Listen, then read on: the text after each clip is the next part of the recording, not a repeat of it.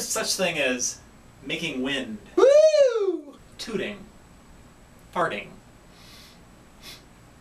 I had some gas.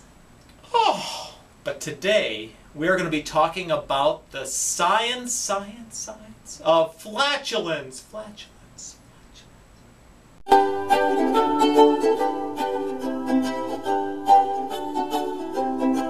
Hi, I'm Dr. Michael Berglund, and today we're talking about the science of farts. Yes, you heard me.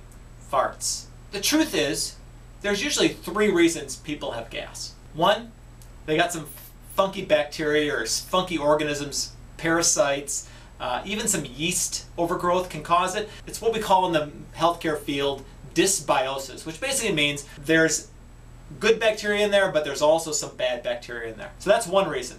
The second reason is just incomplete digestion. Proteins, carbohydrates, fats should have been processed, digested up higher in the stomach or the small intestine, and they've made it into the colon now, and guess what? There's still edible food there. And what do you think the organisms do down there when they find edible food? Why, they eat it, of course. What do they make when they eat it? 2 things, carbon dioxide and methane. So that's the 2 reasons. The third one is situational. You've got either bad constipation or bad diarrhea, and the gas, or you've got a GI bug, and the gas just comes with that. That's part of the dysfunction that is the colon. It's a septic system.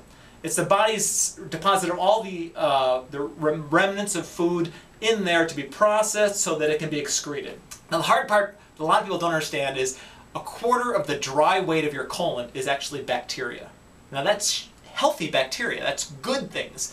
But when that gets messed up, that's when people start getting gassy. Now there's some foods, cauliflower, broccoli, cabbage, so those ones can produce a lot of gas in people. The other one that's renowned for it is, of course, beans. People have all heard of Beano. This is not a marketing program, I'm not advertising Beano, but what Beano is Beano is just basically digestive enzymes in a juice. So you dribble a few on, they help pre-digest the food before it even goes in you. It gets in you, it digests it, and guess what? There's less for the bacteria to eat when they get down there.